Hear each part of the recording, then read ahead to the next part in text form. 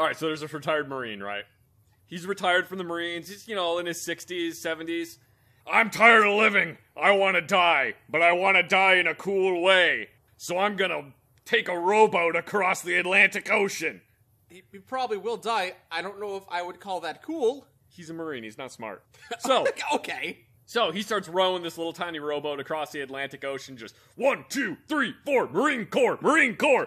Just rowing this boat across the Atlantic Ocean. Very motivated. God looks down upon him and sees him rowing this boat and goes, well, surely he wants to die. And I'm an asshole, so I'm gonna kill him, but in a really roundabout way. So God takes his brain out. Marine keeps rowing. 1, 2, 3, 4. Ooh, rah, Marine Corps, Marine Corps. And God's like, what the fuck? That shouldn't have worked.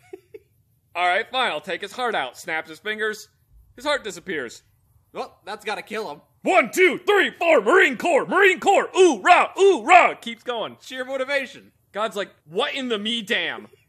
What in my name? This is gonna work.